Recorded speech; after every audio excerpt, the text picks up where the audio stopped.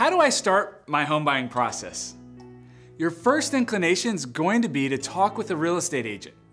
But speaking to a loan officer first will actually save you a step. I'll explain.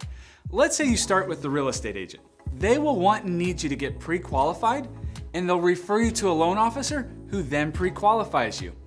They will refer you back to the real estate agent to begin the house hunt. Then land back with your loan officer. However, if you start with your loan officer or use our Easy app, then you can go to your real estate agent with a knowledge of your budget and financing options, a loan commitment with clarity of the process, and hit the ground running. Doesn't that sound like an easier and more efficient way to go? Let's talk more.